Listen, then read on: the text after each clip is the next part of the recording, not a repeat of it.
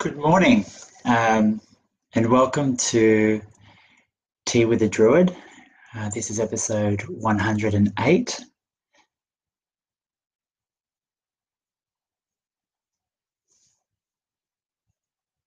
And it's nice and early here in Sydney. Good morning from Germany. Welcome, Daniel. It's 7 o'clock here, and it's been a really interesting time for me living in Australia. Welcome, Linda. It's great to see some familiar faces, 80. Before I get started, though, something that we do here in Australia before any gathering, whether it's a personal one in our own private practice or as a gathering of many peoples, we acknowledge the traditional custodians of the land. And I, here in Sydney, in the southwestern inner suburbs of Sydney, live on the Gadigal land. And the Gadigal land stretches from Port Jackson down through to the Cooks River, and they're part of the Eora tribe, so the Eora Nation. So I'd like to start by acknowledging the ancestors of the past and the trauma they underwent at the hands of colonisation. And I'd also like to acknowledge the ancestors of the present and the trauma they carry with the dispossession of the land. But I also like to acknowledge the ancestors emerging and the important work that we all have to do to heal the land and acknowledge that this is Aboriginal land. It always has been and it always will be. So thanks for joining. It's been, as I mentioned, a really challenging time for I think everybody globally. But here in Australia, we're witnessing on a daily, hourly, by minute basis just the depths of compassion, of gratitude, and grief that we all feel at a time like this, when we experience something that we're familiar with. Fire is something that's always been part of the Australian landscape. It's something that's always been here at this time of year. But what we're witnessing and what some of us are experiencing firsthand is something beyond anything that we've lived through in our lifetimes, and certainly what we're experiencing is deeply concerning. It's as I mentioned, something that isn't new, but it's something on a level that hasn't been experienced before. And as someone living in an urban environment, I'm not directly affected by fire. What I am affected by are the ash and the smoke that from those fires coalesce and condense into these urban environments, and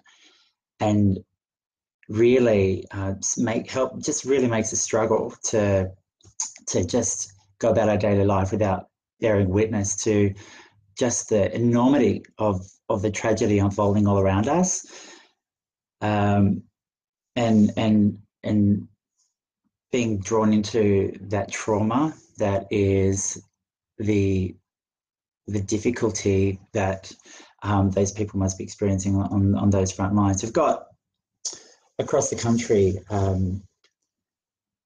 mobilised resources, rural fire services spreading out throughout the eastern seaboard in particular, and their level of commitment and dedication has just been unprecedented. I think that the enormity of what we're seeing and the enormity of the depth of our grief and trauma is really just consolidating that focus of will and intention and compassion, and allowing people to, in spite of holding that grief and living with that grief, be able to take it and turn it into something really powerful and transformative, healing. Welcome to everybody coming in. I see there's a number of people. Welcome, Julianne, California. Andre from the Netherlands. welcome. So for me, as an urban druid, I sit with this grief in a very different way because, as I mentioned, I'm not living on the front line, but instead, what I'm struggling with is the compassion for the land that I have such a deep connection to. The way I connect with that land, and how do I take that feeling of grief?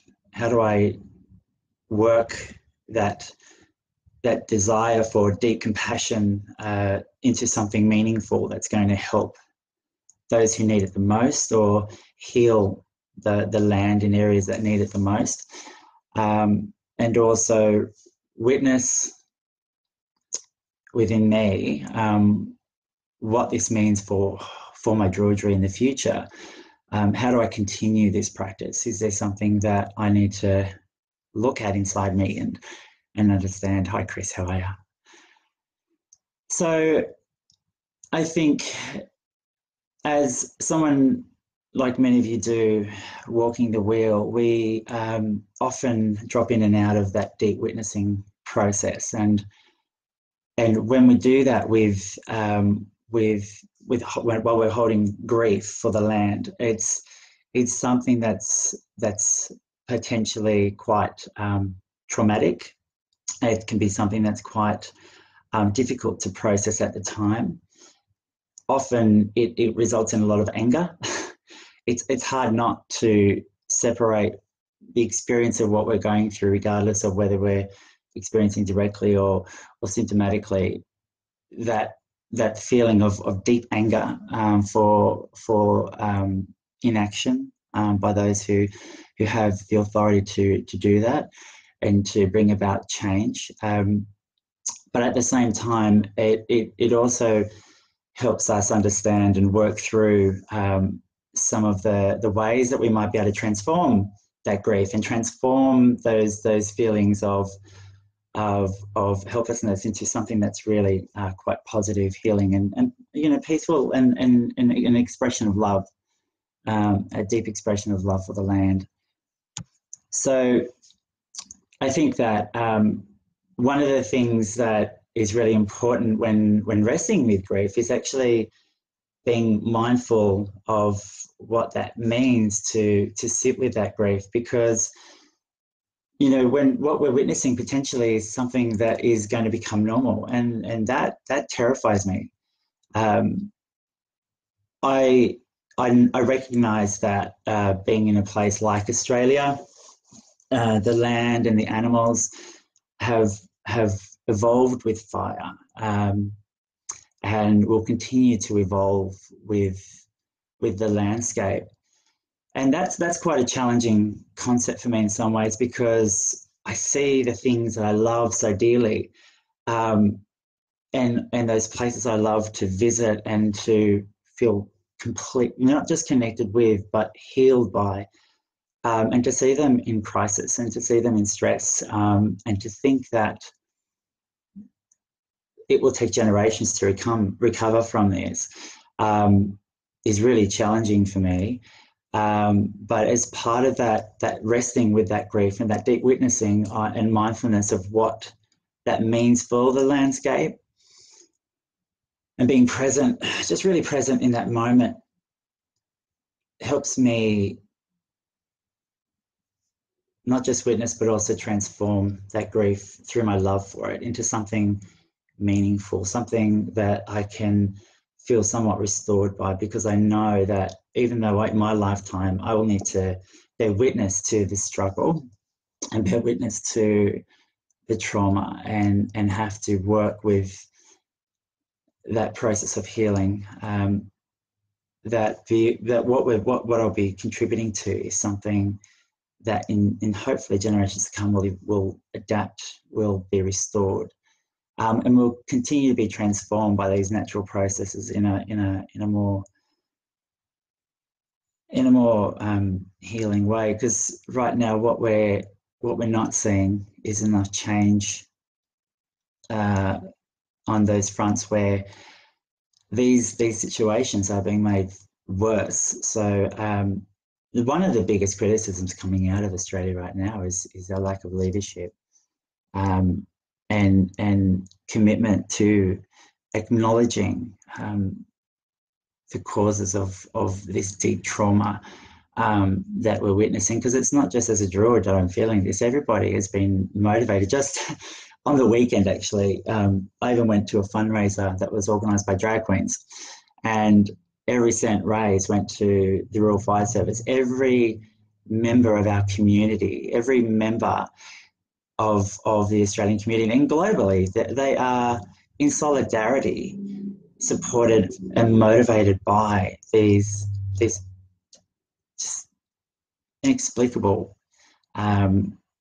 events that are unfolding. These, like I said, happen, but they're happening on a scale that we haven't seen before, and it's really beautiful to see all levels of the community come together. And because of this, we're starting to see cracks in the bureaucracy. We're starting to see cracks in a way of thinking which has held us back from really transforming our policies on climate. And this has been the direct result of the power of community and the solidarity of our resolve to address these issues. But as Druids, it's something that we need to perhaps even look at on a deeper spiritual level too. I certainly know with my practice as an urban Druid, I live as I said, in Sydney, and I'm surrounded by several parks, and I spend most of my time in a mindful practice of walking through those parks, connecting with those places. But I also then radiate further out and around Sydney and draw that energy back in. And what that helps do is what I was just describing. It helps bring into alignment all those different parts to really bring about change. And as a Druid, to do that as a practice helps me work from the confines of where I am, but also connect outwardly with those beautiful places around me. Hello, Catherine from sunny Florida. But what in this search for meaning and ways of exploring grief as an expression of my Druidry, but through mindful grieving, I discovered Dr. Samarit Kumar, and who wrote a book about mindful grieving, and I found that so incredibly helpful, because what it talks about, there's a number of things that I found really useful in it. But when we talk about our grief for the land, or when I talk about my grief for the land, what a phrase that he used was, the grief originates from our loss to nurture nature, or to nurture life, and that relationship, that desire, that grief that comes from the loss to nurture life, comes from our love of it. And it was such a potent idea, this idea of love and grief being one and the same. And when we grieve, we don't always grieve because we have lost something we love. We grieve because we're in love with what we're grieving for. We're in love with it. We want to nurture it. We want to restore it. So it was a really powerful idea, and what it showed me was just how restorative being mindful in my grief. I was able to use that relationship with love to restore the balance within me, and to restore that in that moment, my ability to act, because often in these moments of deep sadness, I'm kind of overwhelmed. What can I do? And how do I rest in this mindful place to be able to transform it into something that will allow me to not only make a change on the physical level, but make a change on the spiritual one. One of my favorite cups. This actually, I don't know if you can see it very well. It's got an etching of an elk or a deer skull from the dear Evelyn in South Australia. Hello, Evelyn. And so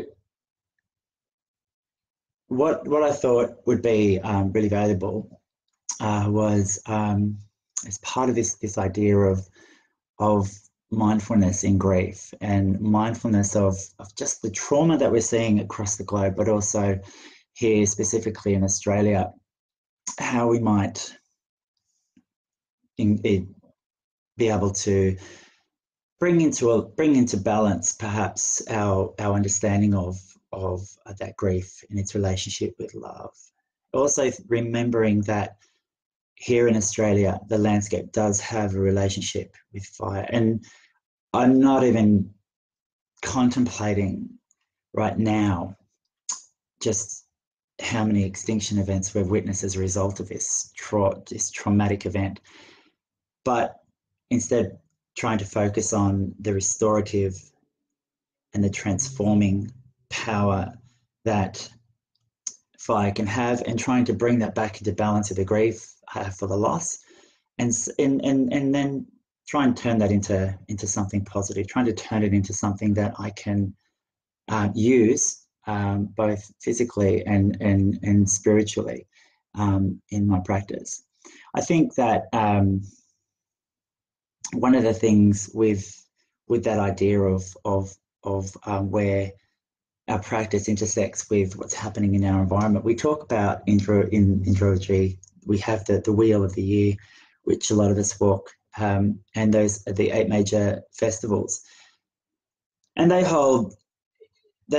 containers for specific power, for specific intention, and they're wonderful for providing that structure, that outer structure. But here in Australia, we wrap that around a changing landscape, which is opportunistic. It has these damaging yet restorative relationships with fire, with water. It's animals, the animals that live here that we share this place with, have learned to adapt to. And that in itself, where that intersects, where those things come together, is within me as a Druid, within us as Druids. It's where those things come together, and it's in that point. It's at that point where we're able to use our practice to try and focus that transformative power that comes from acknowledging the grief, but also the love and our desire to nurture life. That even in events like this, tragic events like this, we still have that ability to find a natural place for our grief, in that moment, in that present moment, in that mindful state. So what I will do now, I've been talking for a while, and my goodness, does the time fly. What I thought we'll do is just have a brief meditation now. What I'd like to do is just invite you now with me to take a breath.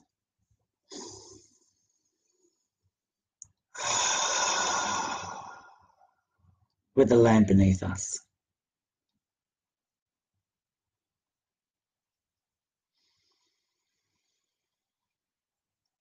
Take another breath. And now give a breath for the sky above us.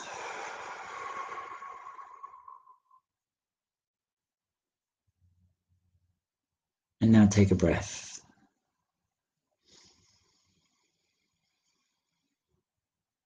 And give a breath for the sea all around us. And may the blessings of land, sea, and sky invite you now to get comfortable. And if you like, close your eyes. I'll be opening my eyes periodically to check on time, but I invite you now to just gently close your eyes, remain comfortable.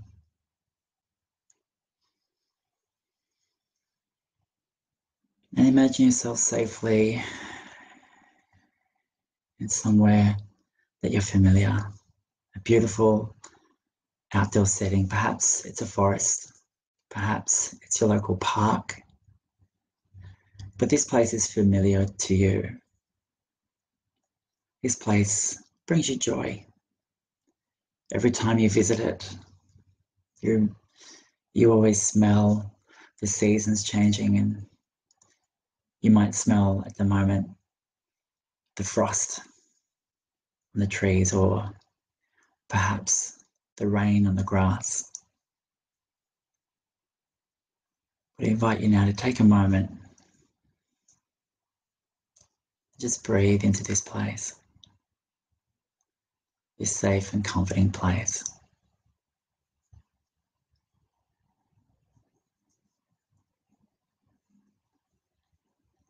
Perhaps you can hear birds or small animals, maybe dogs. Your park might be near a busy road. Just let those sounds in. Let them in. You're part of this environment, but you're safe.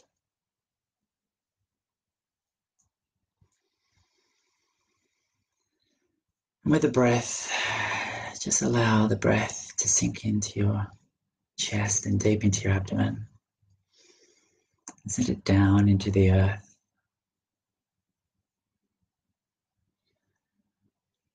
Past the grass, the soil,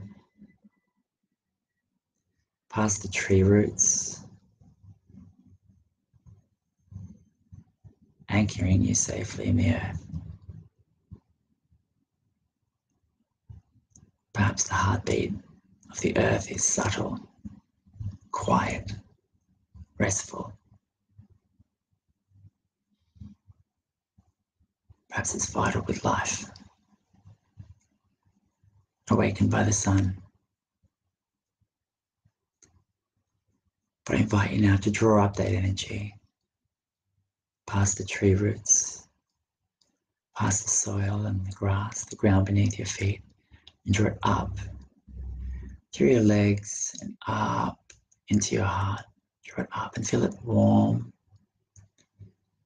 your chest. And now with the breath, I invite you now to send your consciousness up. Send it up into the sky. Perhaps the air is cool.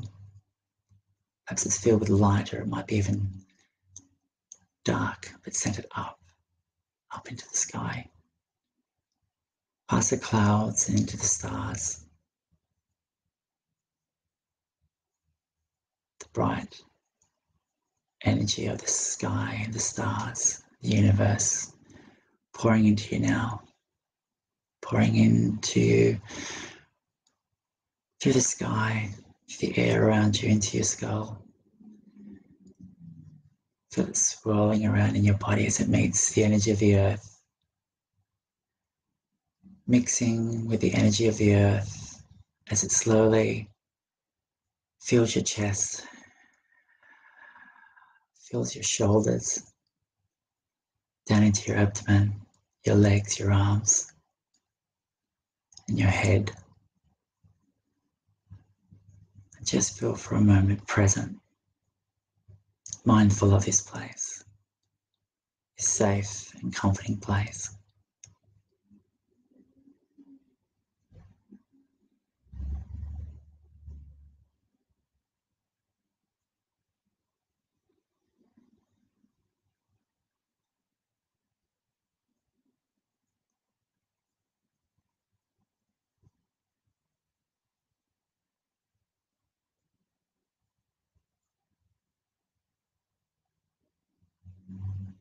This place brings you peace. This is a place you have a connection and a sense of purpose, a place where you can nurture life.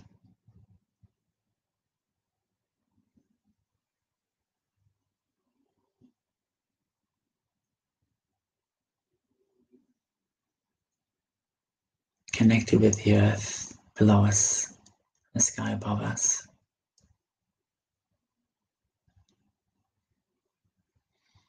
May you find in the deep, still center of your being peace. And gently, throughout the greater circle of humankind, may you radiate that peace. Perhaps you'd like to touch the ground and feel that peace within you, radiate across the land, across the oceans, and across all the lands. Feeling it healing, powerful, restorative peace.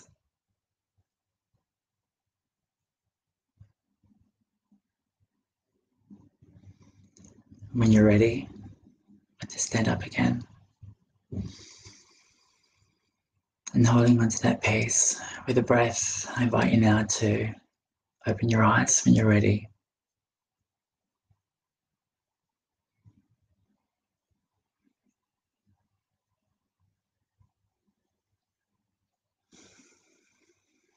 This place, these places we visit,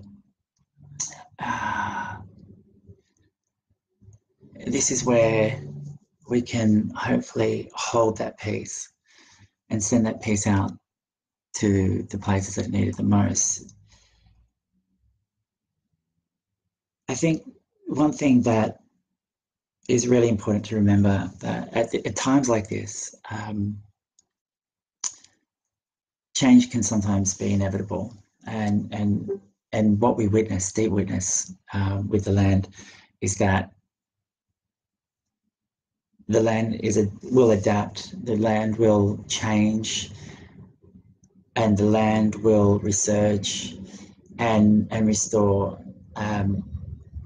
It's in our grief we mourn the loss. We in our love for nurturing life, what is lost.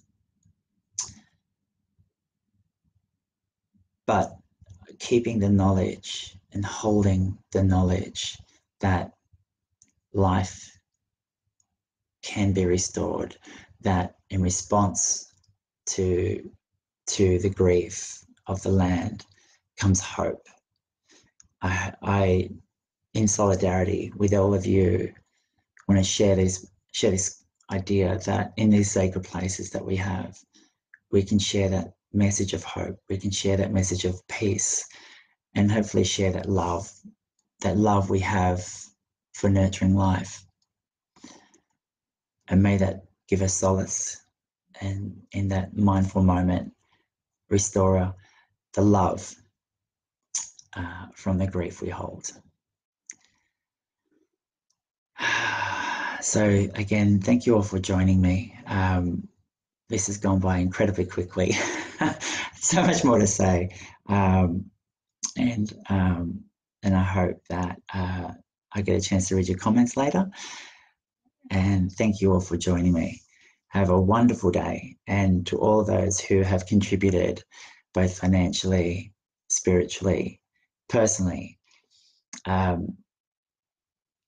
the gratitude on the ground is immense. And for those of us who are living with this, I send you my deepest sympathies, my love, and I wish everybody a safe day and perhaps a good night. Thank you.